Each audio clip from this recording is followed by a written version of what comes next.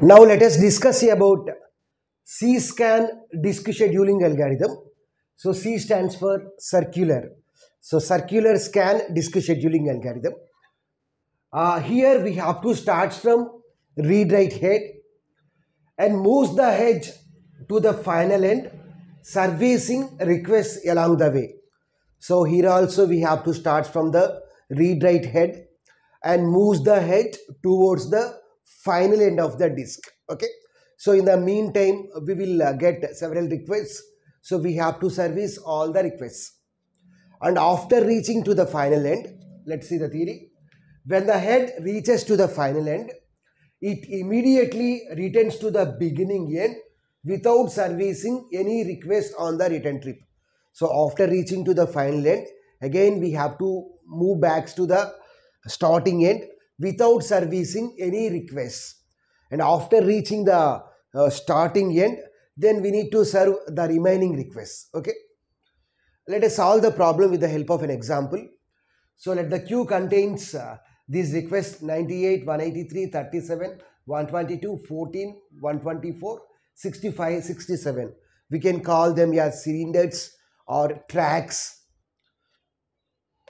Here the initially read-write head starts at the cylinder 53. The total cylinders are 200. So totally here we have 200 cylinders.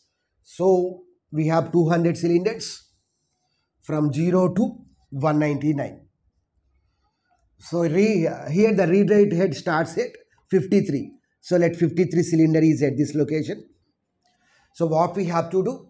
We have to start from the read-write head and we need to move towards the final end of the disk by servicing all the requests. So here, what is the request here? So after 53 we have 65.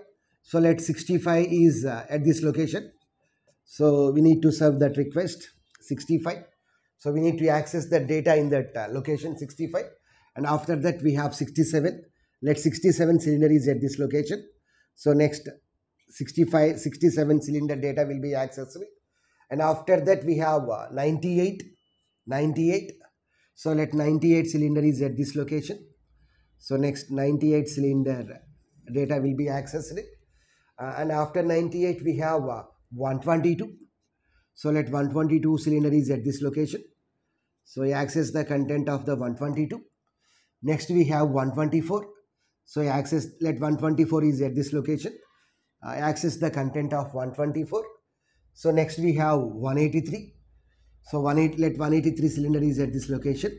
So you access the content of 183.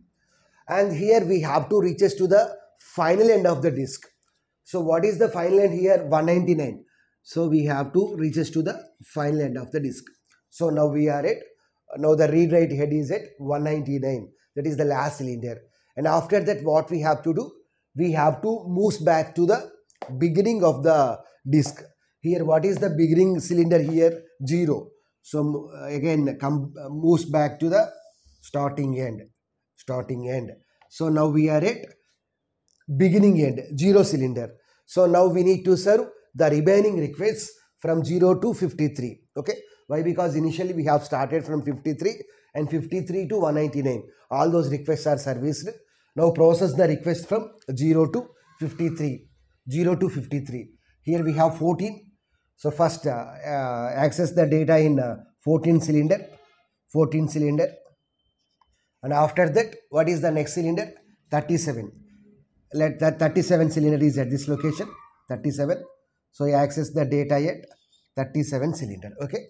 So if you observe the queue, so all the requests are serviced. Okay.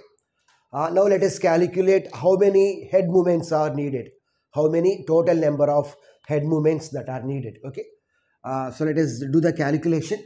So here we are starting from 53 and we are going to the last cylinder, that is 199. So we have to subtract 53 from 199. Total number of head movements must be positive value. So don't do the subtraction 53 minus 199. It will give negative value. So 199 minus 53. And next we have to come back to the beginning end of the disk. But during this time we are not servicing any requests. So there is no need of any subtraction. And after that from 0 to 37. So subtract 0 from 37. Okay. So 199 minus 53 means 199 minus 53 means 9 minus 3 means 6. 9 minus 5 means 4. 9 minus 3 means 6. 9 minus 5 means 4. 1. So 146 plus 37 is nothing but 7 plus 6 3. 4 plus 3 plus 8 1. So total number of head movements that are needed are 183. So this is about circular scan disk scheduling algorithm.